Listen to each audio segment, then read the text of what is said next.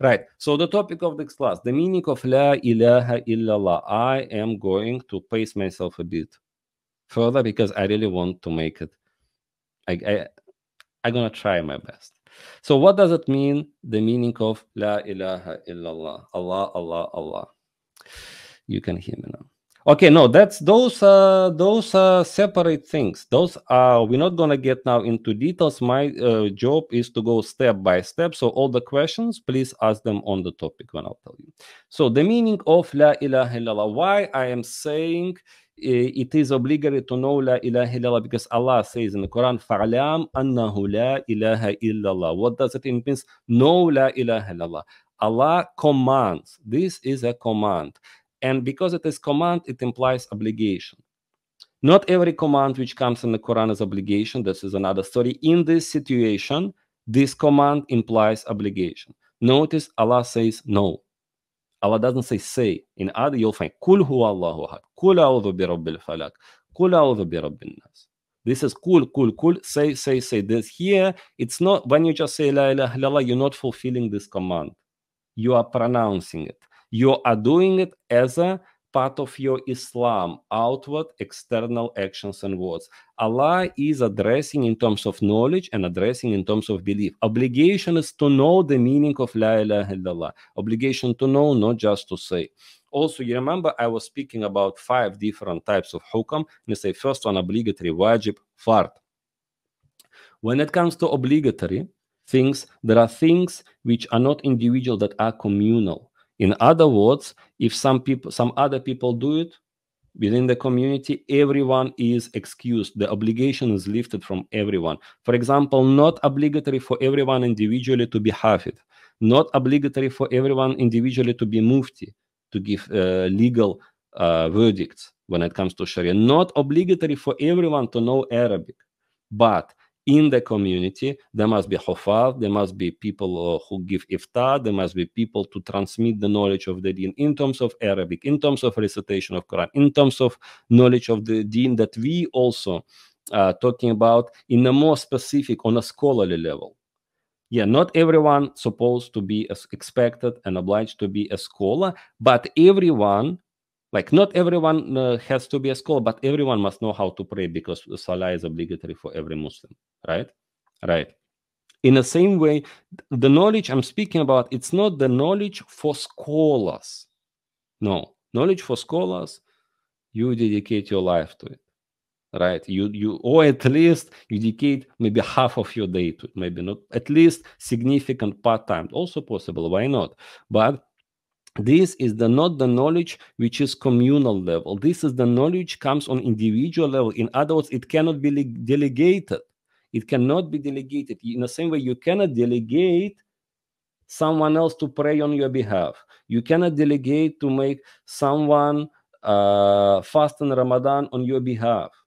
You cannot do it. It is all individual. Knowledge, La ilaha illallah, is part of the knowledge which is individual, not communal. You cannot outsource it. You cannot delegate it because knowledge is individual. It's called in Arabic fardul ayn, if anyone have heard this question.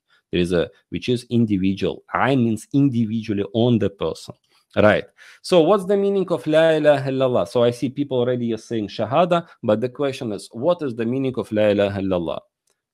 Not asking to give all long tafsir and short essay. How would you translate the meaning of La ilaha illallah in English? So we start talking about actual subject.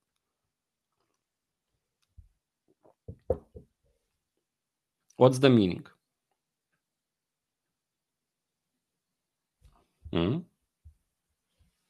Why everyone's so quiet?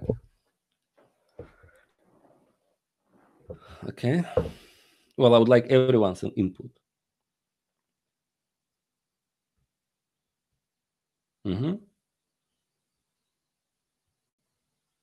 God except Allah. Allah is one and one alone. Worship Allah alone.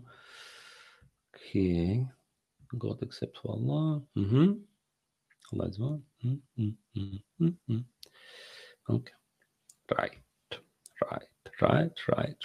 Okay. So you see, And I already prepared those slides, so I was anticipating your answers. Right. So, like short away, no God except Allah. Another one, none to be worshipped. No one deserves to be worshipped except Allah. Right. We need to understand the meaning of this. This is okay on a madrasa level for the little kids who say, what's the meaning of La ilaha illallah? No God except Allah. No one deserves to be worshipped except Allah. What's the meaning of shukran? Thank you. What's the meaning of the afwan? I don't know. Literally, actually supposed to be excuse me, but people say it as, as a response to shukran, meaning like you're welcome. That's okay for the 7 years old kids. Not enough for adults like us, because the question is, what do you mean when you say God? What do you mean when you say worshipped?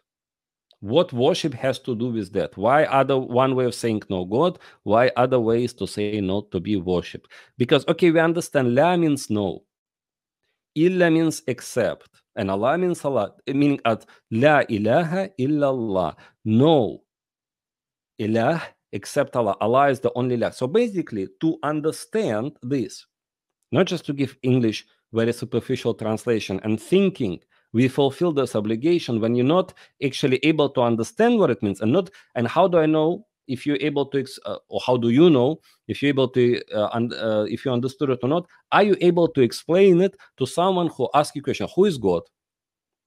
What is worship, and what worship has to do with it? And explain with understanding, not start speaking, well, God, let me look it up in the dictionary. What's in English the word God means?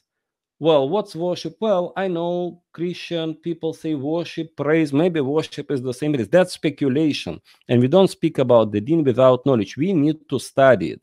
So to answer this question, to understand it as it is in Arabic, we need to understand what do we mean when we say ilaha. Because we know la ilaha illallah, no ilaha, there is no ilah except Allah. So what's the meaning of the word ilah?